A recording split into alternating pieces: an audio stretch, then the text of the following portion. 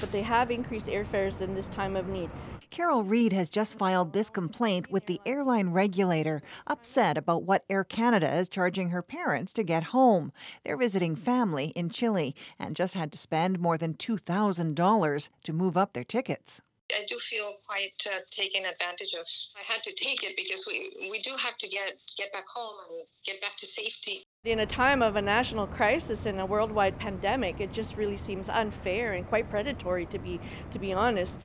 We've heard from lots of Canadians with beefs about Air Canada, WestJet, Sunwing, Air Transit, desperate travelers who say they're being gouged to get home. I paid over 3 times the cost of the original flight, writes one traveler. There are flights available at nearly 50% higher price, says another.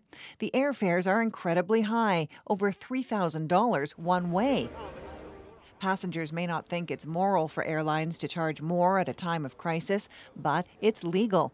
An air passenger rights advocate says Ottawa should demand that airlines give full refunds for anyone unable to use their tickets due to the pandemic. That frees up seats, drives down prices. The situation here alters the nature of the contract completely. You cannot travel. There's no way you can travel. There's no way you can even travel in the foreseeable future.